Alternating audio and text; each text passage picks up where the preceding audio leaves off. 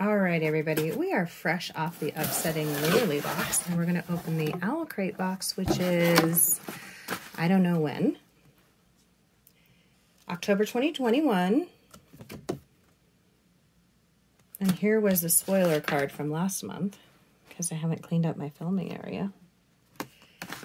Okay, what did we get? Oh, hi, everybody. Welcome back. I don't ever reintroduce myself because the name is in the what? Title. I have ADHD. I practice meditation and daily I gotta be a better person type vibes through witchcraft type of activities, which means herbalism, meditation. This smells good. And then what I do is I use the boxes that I get to focus what I'm going to think about or meditate on. Not so much the book boxes. I just think reading is magical. So that's why I get these. This is a Shadow of the Fox inspired candle. Don't know what that is. I don't follow the YA. I'm more of an adult reader / nonfiction reader. But I have come to love the young adult genre because it's got all the magic and all the fantasy and all the... Oh, okay. I thought this was going to be exciting because the tin is really cute. Sewing kit. What I need is a nail kit. You checking that out? Gross. So gross. All right. Well, okay. A sewing kit in a cute tin. The pin.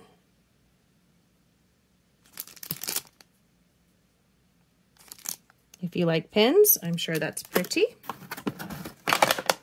Okay, what is this? I only have one arm to open. Add a little of the magic of Middle Earth to your decor with this acrylic display featuring a hand-lettered rendition of The Riddle of Strider. Boy, it's been a long time since I've read that book. Don't remember anything from it. So what I will do with this is what I normally do with things. So the fan stuff, the tchotchkes, oh, this is hard to get in, so I'm not going to put it in. What I do with these is I will gather them all up, and when there's a bunch of Middle Earth type things, and I'll put them in a box, and I will sell them on, no, a puzzle. Okay. Okay, these boxes are also about $50. So when you get a puzzle, what do you guys think? 300-piece puzzle, Call of the Dawn, right? Inspired by a Call of the Dawn. Okay. So anyway, what I'll do is this will go in a box to be resold. This will go in a box to be resold. This always resold. This, I might keep the tin maybe. And this teeny weeny candle. So I don't burn candles in tins normally because they get really super hot.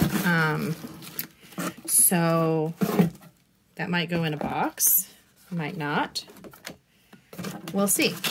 I mean, I can put it on some wood protectant that I have, but normally when they're so small like that, I just don't even.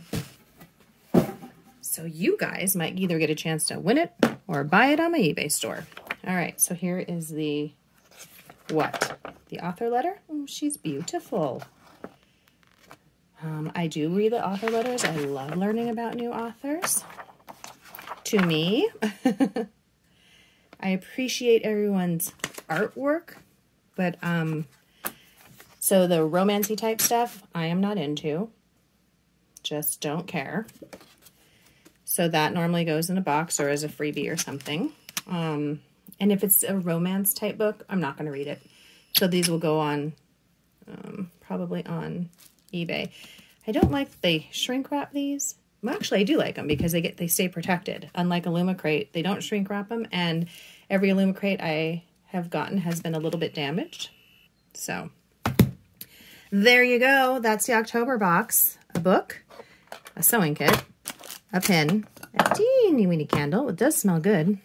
A tchotchke, and a puzzle.